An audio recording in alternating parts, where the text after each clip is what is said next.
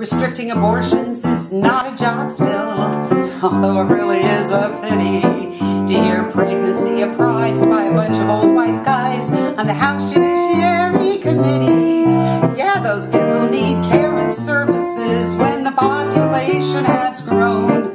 But your logic's full of corn, cause as soon as they're born, those kids will be on their own.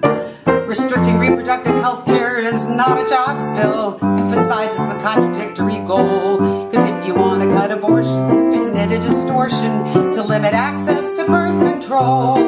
Unwanted pregnancies keep women in poverty, where it's a struggle just to survive. And though it makes conservatives holler, every family planning dollar saves the government more than five. Cutting food stamps is not a jobs bill, nor is slashing the capital gains tax, nor Medicaid limitations or gutting clean air regulations. But hey, why confuse these guys with facts?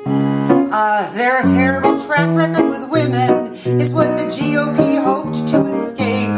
Well, they can kiss that goodbye, cause yet another clueless guy now says there's no such thing as marital rape. Funding abortions is not a jobs bill. That logic only works when you want to keep women as beggars, always barefoot and preggers, so all the jobs will have to go to men. This GOP stance on women makes them sound like male chauvinist slobs.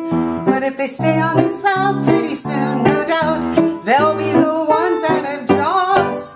If your appeal to women usually bombs, you might want to stop trashing single moms.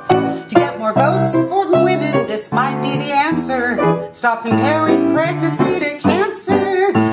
If you want to put this whole war on women behind us, get your minds